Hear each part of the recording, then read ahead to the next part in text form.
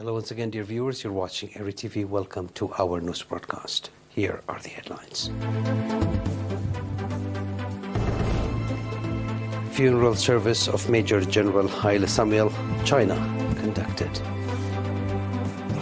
President Isias Afwerki holds talks with Special Envoy of China. Hungary blocks 54 billion euros financial aid for Ukraine.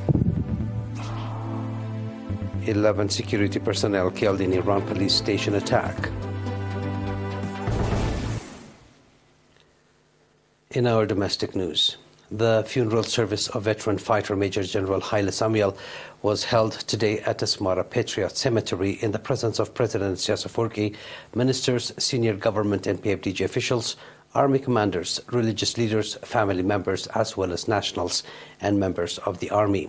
Major General Haile Samuel, China, joined the Eritrean People's Liberation Front, EPLF, in October of 1974 and served his nation and people with utmost dedication, including as Division Chief of Staff of the Eritrean People's Liberation Army, Commander of Corps, Fronts, and Chief of Operations. The late veteran fighter was accompanied from his residence by a military marching band and senior army commanders to his resting place. President Isias Afwerki laid wreath on the tomb of the late veteran fighter on behalf of the state of Eritrea. Mr. Yemane Gabrab, head of political affairs of the PFDJ, on behalf of the front. General Philippos Wolde-Hannes, Chief of Staff of the Eritrean Armed Forces, on behalf of the Defense Ministry, and Mr. Ali Haile, son of the deceased veteran fighter, on behalf of the family of Major General Haile Samuel. Major General Haile Samuel, China, dedicated 49 of 71 years of his life to the Eritrean armed struggle for independence and the nation-building process. His wife and 4 children survive Major General Haile Samuel, China.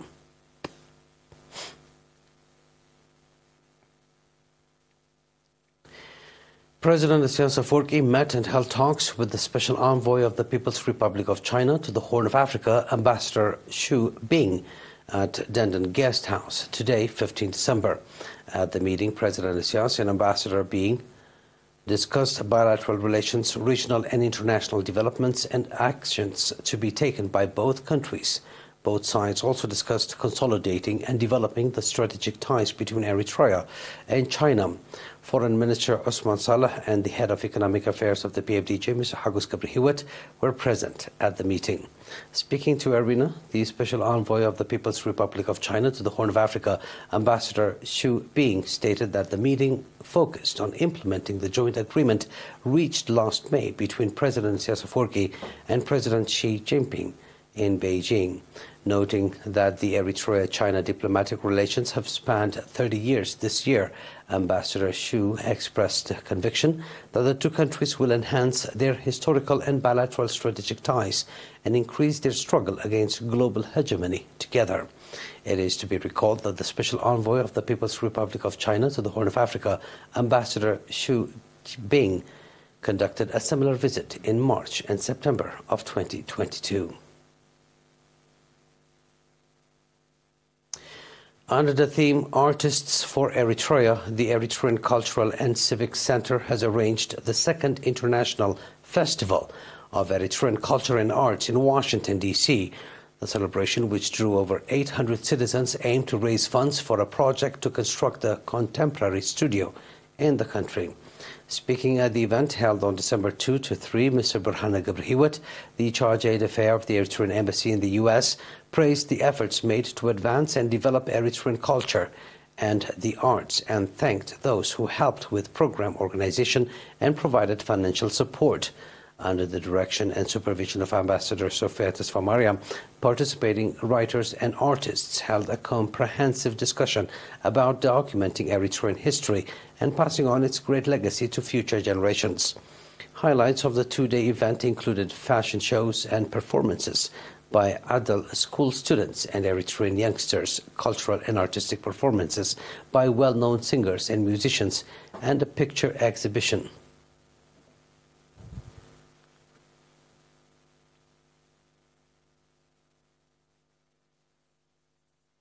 That was our domestic news. Please stay tuned now for the international news right after the short break.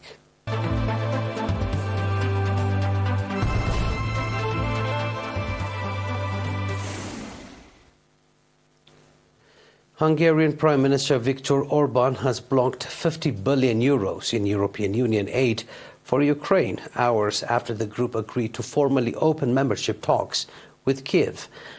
Leaders meeting in Brussels said they would revisit the issue next month after Orban refused to back the additional funding for Ukraine's government as the war with Russia rages on. The EU's other leaders agreed to revisit the debate in January. "Quote unquote, we still have some time. Ukraine is not out of money in the next few weeks," Dutch Prime Minister Mark Rutte told reporters as he left the talks. Rutte said another summit would be convened to reach a deal. Orban had promised to block the membership talks and the funding for weeks, and the decision was a blow to Ukrainian President Volodymyr Zelensky, who failed this week to persuade Republican lawmakers in the United States to approve an additional $61 billion for Ukraine. Most EU leaders wanted this week's summit to send a clear sign of solidarity with Ukraine amid perceptions eagerly seized upon and repeated by Moscow that allies' support for Kiev was waning. Critics have accused the Hungarian leader of holding Kiev's survival hostage in a bid to force Brussels to release billions of euros in EU funding, frozen amid concerns about Budapest's commitments. In what some saw as a last-minute concession, the European Commission, the EU's executive, agreed on Wednesday to unblock 10 billion euros on the money. Further 21 billion euros remain out of Orban's grasp, but it denies that there was any link to Hungary's interference over Ukraine. At least 11 Iranian security personnel have been killed in an attack on a police station in the southeastern border province of Sistan, Balochistan, state television reported. Ali Reza Marhamati, deputy governor of the province, said on Friday that senior police officers and soldiers were killed and injured in the 2 a.m. attack in the town of Rask, about 1,400 kilometers southwest of the capital Tehran. A number of assailants were also killed in a shootout that ensued with the security forces, according to state television reports. The attack was one of the deadliest in years in the region close to Iran's border with Afghanistan and Pakistan. The Jais al-Adil Army of Justice, a Sunni armed group, claimed responsibility for the attack, state media has said.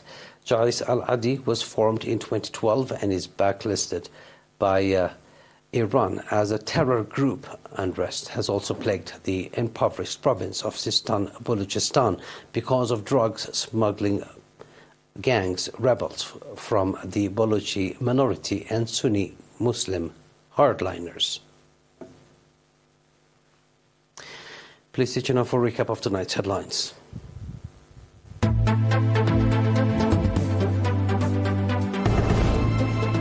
Funeral service of Major General Haile Samuel, China, conducted.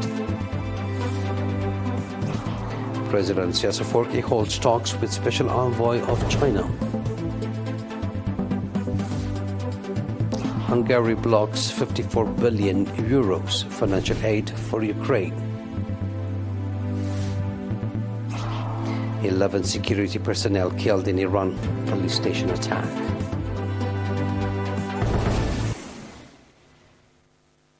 And that was our news for tonight, dear viewers. It is good night for us.